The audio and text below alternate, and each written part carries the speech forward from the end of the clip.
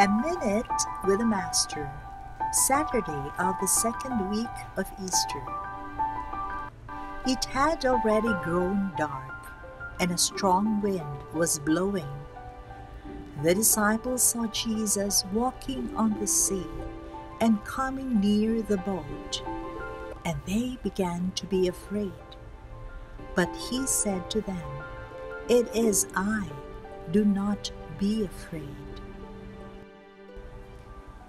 The disciples were frightened when they saw someone walking on the sea approaching them. But the Lord assured them, "Do not be afraid, it is I." When life gets rough, how do we turn to the Lord?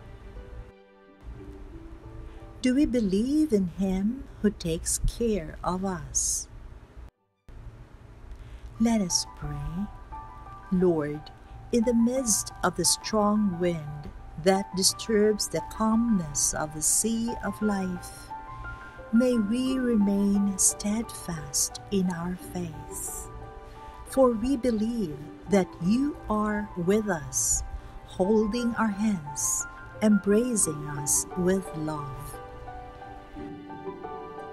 Jesus, Master, the way, the truth, and the life, have mercy on us.